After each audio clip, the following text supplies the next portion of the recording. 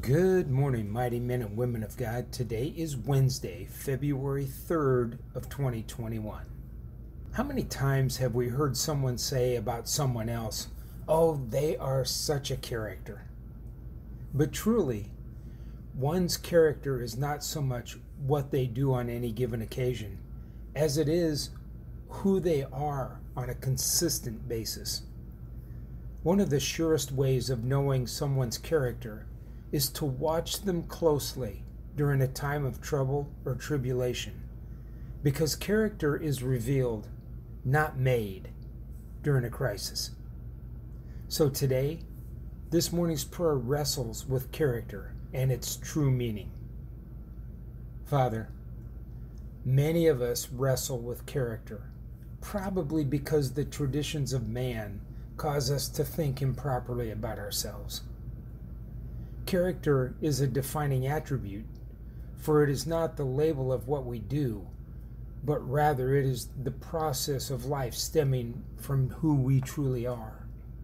Father, character is not defined by a few random acts, but in the culmination of every act that we do. It's also not who we become in the presence of others, but who we are when no one else is present. Oh, Father, perhaps this is why so many are unhappy with their lives. For true character rests in understanding who we are in you and living accordingly. Father, true character realizes it is okay to be whom you have created us to be. Your character is placed in each person so we can fulfill the destiny you have created for us.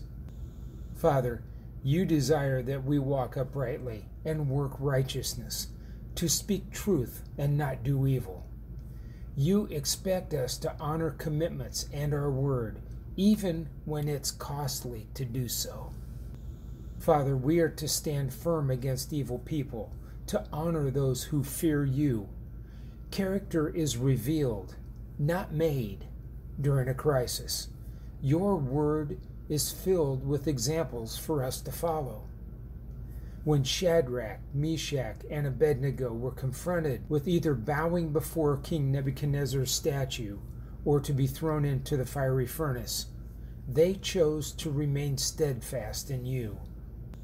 When Joseph was imprisoned for being falsely accused, he did not turn his back on you, and you eventually promoted him to second in command of Egypt.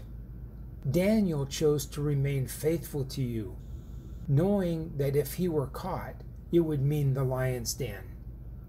And Paul and Silas chose to sing praises and to worship you as they sat in their prison cell. Oh, Father, truly, our character shines brightly during times of conflict and tribulation. Father, show us where we are in our character. Let there be an honest introspection and inventory of ourselves, lest we be deceived. Father, develop character in all of us for your glory. It's in the name of Jesus that I pray this morning, Father. Amen. This is Jeff with this morning's prayer, praying that you have a great and God-filled day today. Shalom.